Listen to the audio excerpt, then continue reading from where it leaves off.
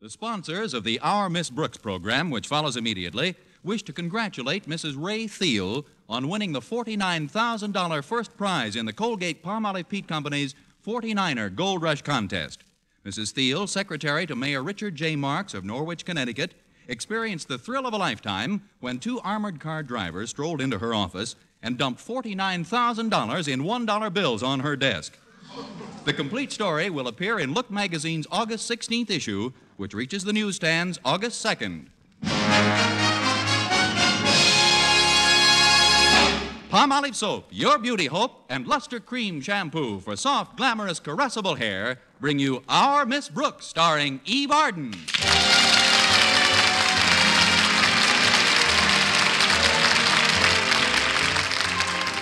Most principals are quite strict when it comes to punctuality among faculty members. But our Miss Brooks, who teaches English at Madison High Summer School, has always believed that her principal, Osgood Conklin, is overly severe.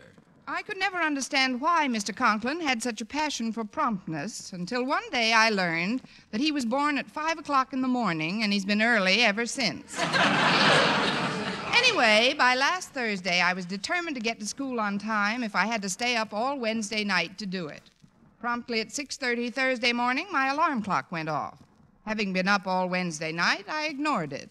But then the phone rang in the hall, and knowing that my landlady, Mrs. Davis, was back in the kitchen, I sprang lightly out of bed and glided to the phone. Ouch! Hello? Hello, Miss Brooks. This is Mr. Conklin. Are you up? Sort of. What can I do for you, Mr. Conklin? Two things, Miss Brooks. You can arrive at school promptly at 8 this morning, and once you get there, I want your promise that you'll concentrate on teaching English to your class instead of learning biology from Mr. Boynton. Why, Mr. Conklin, one would think that Mr. Boynton and I... Yes, wouldn't one? I think you should know, Miss Brooks, that the president of the Board of Education is back from his vacation. Mr. Stone? Yes, and he's already chewed me out... complained to me about the lack of discipline in our summer sessions. Teachers taking time off for vacations, getting married, having children. Why, you teachers are acting more and more like... Human beings? Don't be egotistical. Now, I'm warning you, Miss Brooks, if you don't stop fraternizing during school hours, I don't see how I can remain the same considerate, even-tempered, kindly superior you've all grown to admire. But, Mr. Conklin, That's all for now. Just get on the ball, Miss Brooks. And when you get on it, see that you stay on it. What does he think I am, a seal?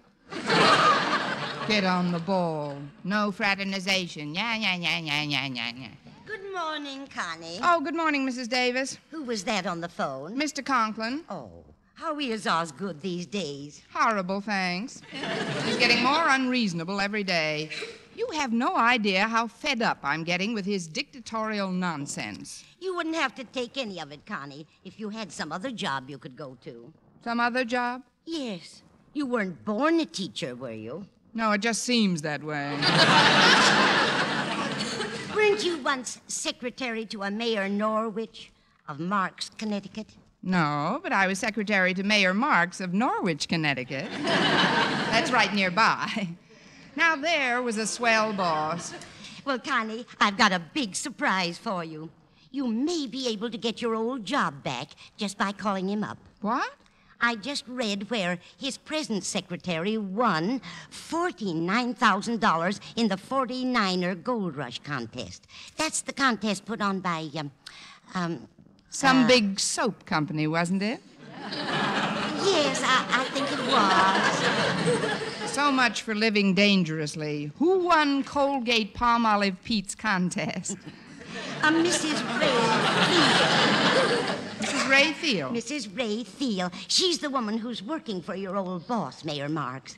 With all that money, she'll probably quit her job at once. Well, what has that got to do with me, Mrs. Davis? Well, don't you see, Connie? If you'll just give him a call, Mayor Marks may offer you the position again. But I don't know if I want to go back to Connecticut, Mrs. Davis. You don't have to accept the offer, Connie. But once he knows you can work elsewhere, Mr. Conklin's attitude will be entirely different. Now, go ahead, Connie. Call Mayor Marks immediately. But... You don't have to pay me for the call until next month. Well, if that's the case, it will be nice to chat with His Honor again. I wonder if he'll remember me. Go ahead, Connie. Lift the receiver. All right, Mrs. Davis. So I just told her right out. Bertha, I said if we weren't such old friends, I wouldn't open my yap like this. But even though I haven't seen you in years... Excuse me. It's our party line. Oh, maybe it's just as well, Mrs. Davis. I'd feel a little silly if Mayor Marks didn't even know who I was. But you said you got along fine with him, Connie. Now, don't be silly. You try again in a minute. I'll clear off the breakfast dishes. Oh, that must be Walter Denton. He's giving me a lift to school. Hiya, Miss Brooks. Come in, Walter. As you can see, I'm not quite ready to leave the house. Oh, that's all right, Miss Brooks. We got time.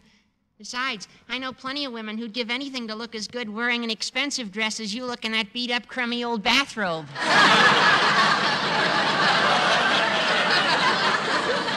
Well, thank you, Walter, I think. Sit down for a minute, won't you? Here, read this Look magazine. I'm trying to place a long-distance call. Long distance to who? An ex-boss of mine. I'll tell you all about it after I talk to him. So then I said, look, Bertha, Duncan Gainsborough just ain't your type of fellow. That's when she tried to stop me. Grace, she says to me, I've always been your friend. Excuse me for interrupting, Grace, but That's all right, Bertha. I know this is your problem, but before you marry this man, you've got... Bertha, what are you doing on this line? I was talking to Elsie. Sorry, I was trying to get Agnes. We've got the busiest party line in town. I guess I'd better get ready now, Walter. If you'll excuse me a minute... before you go, Miss Brooks, there's something I'd like to ask you. Can't you wait and ask me in class, Oh, Walter? no, ma'am. My question has nothing to do with English. The question is a man who, because his daughter happens to be in love with a certain other young fella than who he might choose if he had the say-so over this girl, entitled to constantly kick this young fella from pillar to post? You're right, Walter. Your question has nothing to do with English. But I gather you're talking about your stormy romance with Harriet Conklin. Exactly, Miss Brooks. You know how fond I am of Harriet, and because of this fondness, I've tried to be patient and understanding. But now I've come to a conclusion. Yes? Mr. Conklin has got to go. It isn't that I mind his treating me like dirt so much. It's the dirty way he does it. How do you combat a tyrant like that? Or how do you avoid him? Honestly, if I were 5 or 6 years older, I'd leave Madison High. You may be 7 years older before you graduate, you know. But I know how you feel, Walter. I've been thinking of changing jobs myself. Changing jobs? What other kind of a job would you be good for? What a nice way of calling me the ideal teacher. Before I'm led to the glue factory, Walter, I can go back to work as a secretary in Norwich, Connecticut. Mayor Marks can probably use me right now. Gee, Norwich, Connecticut. Oh, but what about Mr. Boynton?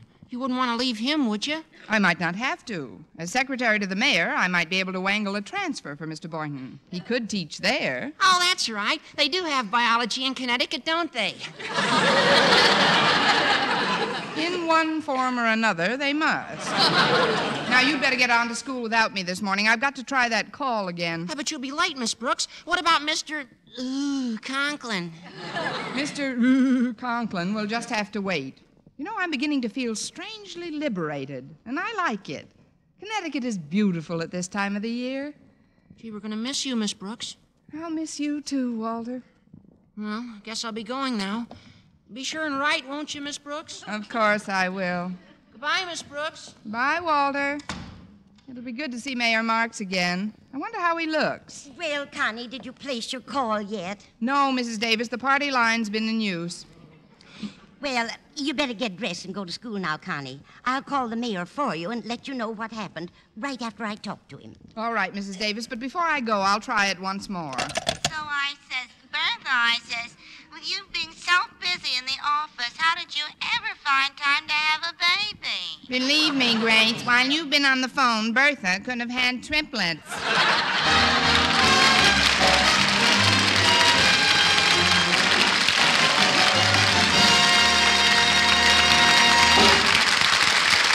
Our Miss Miss Brooks, starring Eve Arden, will continue in just a moment. But first, here is Vern Smith. Here's wonderful news, ladies. Wonderful, wonderful news. Now there's something thrillingly new in Palmolive Soap's famous beauty lather.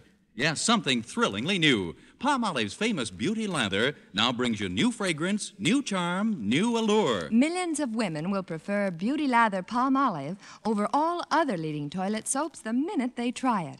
For Palmolive Soap's famous Beauty Lather now has a new, clean, flower-fresh fragrance for new allure, new charm. So, ladies, forget all other beauty care and use Palmolive Soap the way doctors advised for a lovelier complexion. Just stop improper cleansing and instead wash your face with Palmolive Soap 3 times a day, massaging Palmolive's wonderful beauty lather onto your skin for 60 seconds each time to get its full beautifying effect. Then rinse. That's all. All types of skin, young, older, oily, respond to it quickly. Don't wait another day to try Palmolive's beauty lather. You'll be thrilled by its new fragrance, new charm, new allure. Thrilled again by the fresher, brighter complexion doctors prove may soon be yours. For new loveliness all over, use big bath-size Palmolive in tub or shower.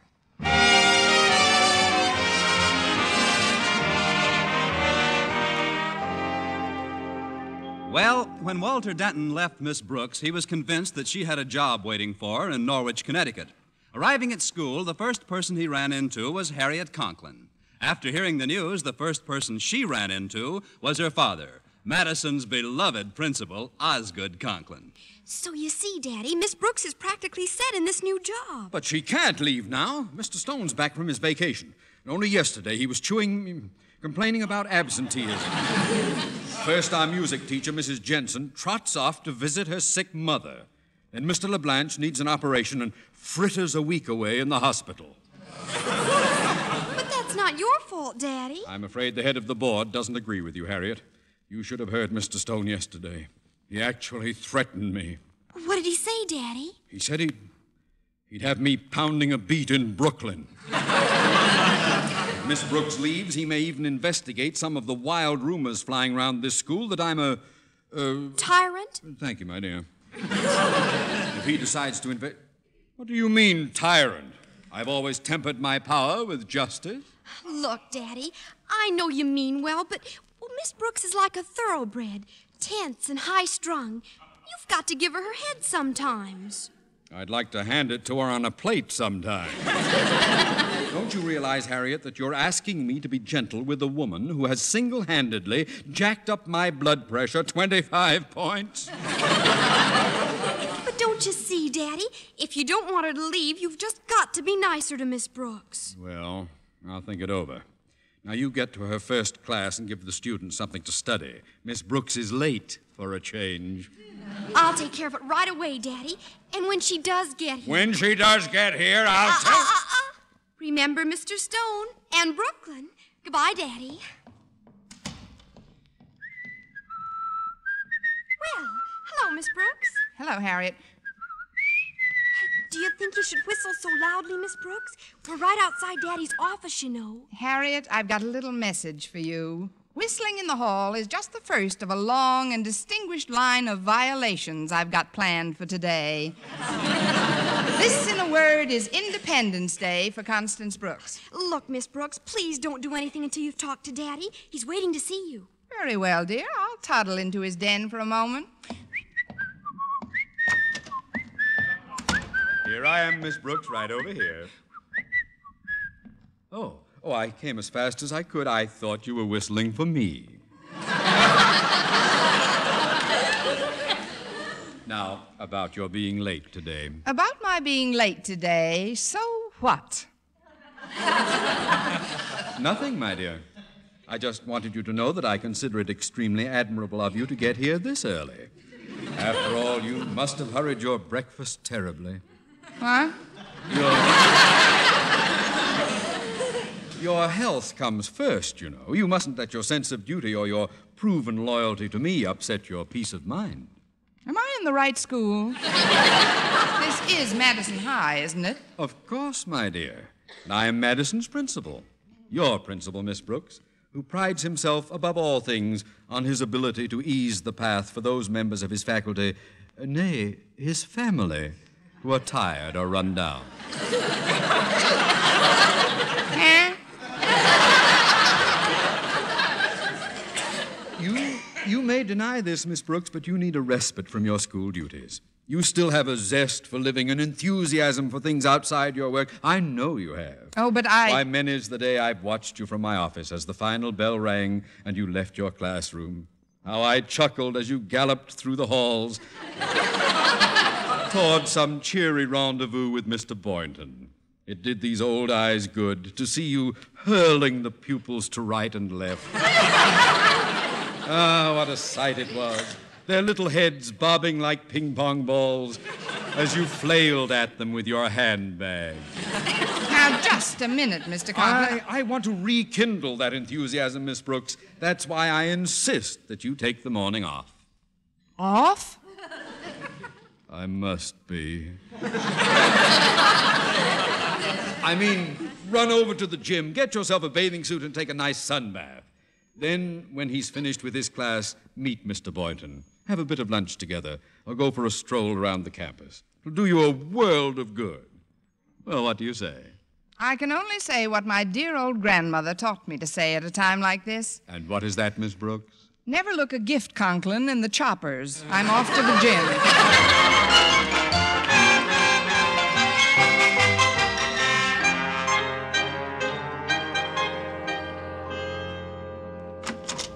Excuse me, Mr. Boynton, but now that you've dismissed your class, I thought I'd say hello. Oh, hello, Miss Brooks. I was just... Gosh. Why, Mr. Boynton, what are you blushing about? You're in a bathing suit. I better turn around. Oh, don't be so modest, Mr. Boynton. Turn around again and live a little. I've just been taking a sunbath outside the gym, Mr. Boynton. Please, Miss Brooks, I consider sunbathing on school property highly irregular. Now, if I may change the subject... Well, why change the subject? What's so terrible about my wearing a bathing suit? If you'll just turn around, you'll see that this is a very modest little number, although it doesn't quite cover my knees. Well, all right, but say, that looks stunning. I borrowed it from the domestic science teacher. I'll bet this was a racy little job in the gay 90s. I like old-fashioned bathing suits. Say, that one even has a bustle in the back, hasn't it? No, and now you can change the subject.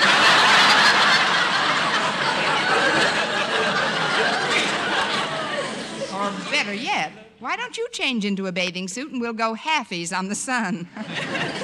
Well, I like the sun, Miss Brooks, but Oh, you see... it's certainly done wonders for me. When I came to school this morning, I was fit to be tied. But now I love the whole world. Why, I even love Mr. Conklin.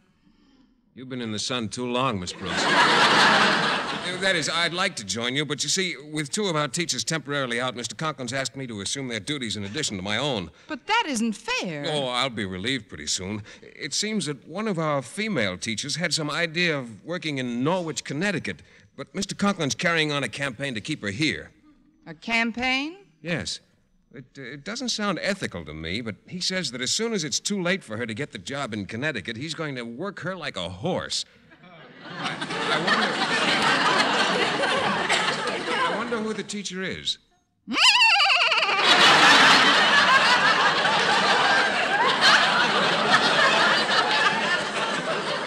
Miss Brooks, what do you mean by that? Just what I said. No wonder he was so sweet to me this morning. Take a sunbath, my dear. Run over to see Mr. Boynton. I'm glad I've got that other job waiting. Make a workhorse out of me, will he? Well, Miss Brooks, where are you going? I'm going to gallop over to Mr. Conklin's office and plow him under.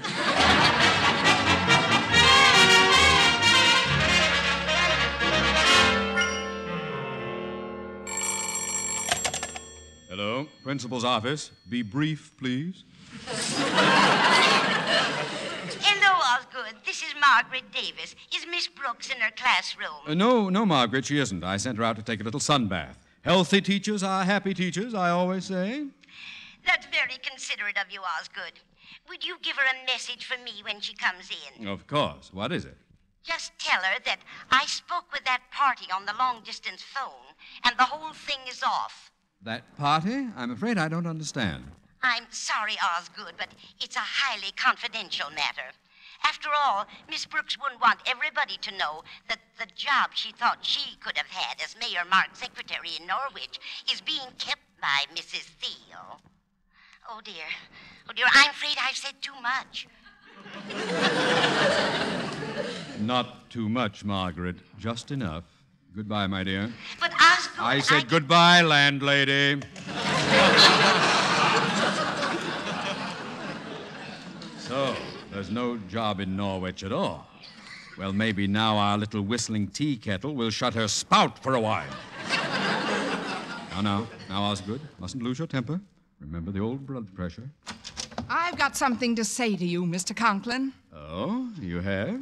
Have a seat, Miss Brooks. Never mind the acting, Lionel. What I've got to say, I can say on my feet. Good. I've got something to say to you, too. But, of course, ladies first. I'm afraid I'm not really a lady, Mr. Conklin. If I was, those words couldn't have occurred to me as I approached this office. Such as? Slave driver. Mm-hmm. Bully. Yeah? Ogre. How about tyrant? Oh, by all means, tyrant. Tyrant. Does that complete the list, Miss Brooks? Temporarily, yes. Fine. Now you can listen to my message. Miss Brooks, although you consider me a tyrant, I think you should know that I am a very special kind of tyrant. What do you mean? I happen to be, Miss Brooks, the only tyrant you've got. Control yourself, Osgood. Watch that pressure, boy. You see, Miss Brooks, Mrs. Davis called while you were sunbathing on my time to inform you that there is no job open in Connecticut. No job open, but... However, since you seem so fond of secretarial work, you can take these reports home and type them neatly in triplicate. And one more thing, Miss High and Mighty.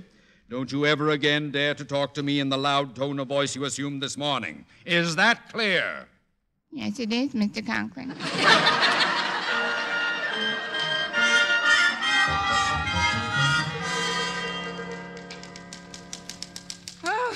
Well, that's half of it. I'm sorry you have all this extra work to do, Connie. I can't help feeling it's my fault. Oh, it couldn't be helped, Mrs. Davis. I should have known Mrs. Thiel wouldn't give up her job just for a few measly $49,000. Mayor Marks was very nice on the phone, Connie. He said that if any other desirable position came along, he'd let you know immediately. Oh, I'm afraid he was just letting me down easy, Mrs. Davis. Oh, gosh. I'm sleepy. Why don't you take a little nap, Connie? It'll make you feel much better. Here, sit down in this rocker. Thanks. This certainly feels good. You know, Mrs. Davis, sometimes I think I should never have left that job in Norwich. Why, I might have won that $49,000. If I'd stayed there longer, I might have gotten into politics. Mayor Marks will have to retire someday, and who knows, I might even have become...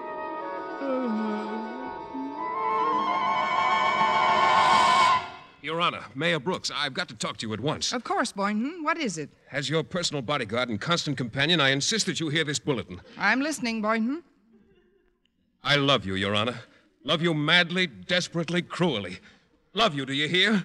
Just through one ear. Better do a rebroadcast for the other one. Oh, my darling, come out from behind that desk.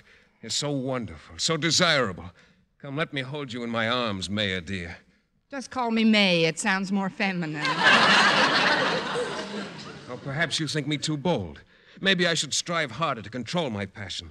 After all, yours is a position of trust. You're a high public official, the mayor of this city. The mayor, yes, but I am also a woman.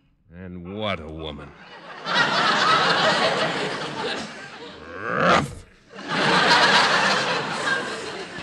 Pardon me for baying at you, my sweet, but I just can't resist you. Put your arms around me, my darling. But, Boynton, this is my office. Someone might see us. Let them see us. I'd kiss you on the roof of the Chamber of Commerce, the steps of the City Hall, or right on Main Street. Try my lips. There's less traffic there.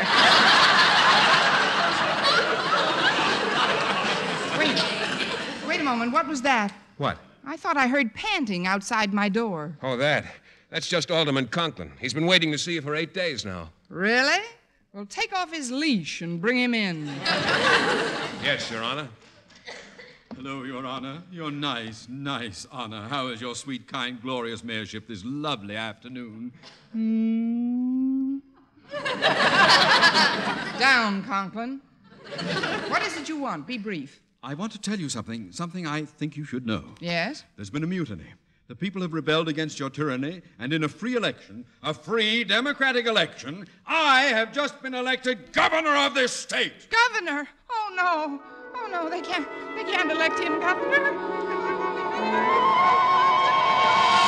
No, Connie, no. wake up, Connie. Huh? What?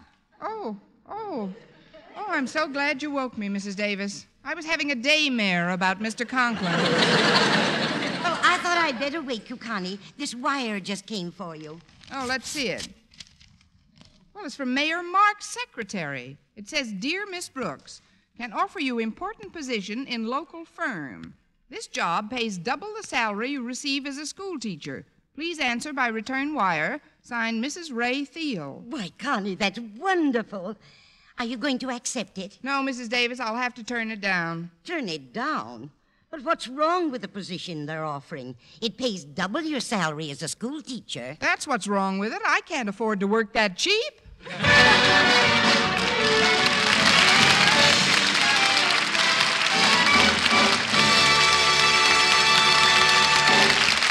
Arden as our Miss Brooks returns in just a moment, but first... Dream girl,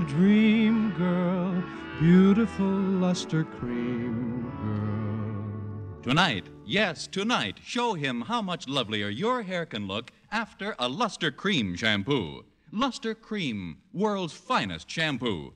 No other shampoo in the world gives you Kay Daumit's magic blend of secret ingredients plus gentle lanolin. Not a soap, not a liquid. Luster Cream shampoo leaves hair 3 ways lovelier. Fragrantly clean, free of loose dandruff, glistening with sheen, soft, manageable. Even in hardest water, Luster Cream lathers instantly. No special rinse needed after a Luster Cream shampoo. So gentle, Luster Cream is wonderful even for children's hair. Tonight, yes, tonight, try Luster Cream shampoo. Dream girl, beautiful luster cream girl. You owe your crowning glory to a luster cream shampoo. And now, once again, here is our Miss Brooks. Well, my dream didn't come true, but Mrs. Ray Thiel's did. And if you want to know just how she felt, be sure and get the August 16th issue of Look magazine, which reaches the newsstands August 2nd. Congratulations, Mrs. Thiel. And I'd like Mayor Richard J. Marks of Norwich, Connecticut, to know that I consider him a swell ex-boss, and I'd enjoy meeting him sometime. Good night. Next week, tune into another Our Miss Brooks show brought to you by Palmolive Soap, Your Beauty Hope, and Luster Cream Shampoo for soft, glamorous, caressable hair. Our Miss Brooks, starring Eve Arden, is produced by Larry Burns, written and directed by Al Lewis, with music by Wilbur Hatch. Mr. Boynton is played by Jeff Chandler, Mr. Conklin by Gail Gordon. Others in tonight's cast were Jane Morgan, Dick Crenna, Gloria McMillan, and Gloria Blondell.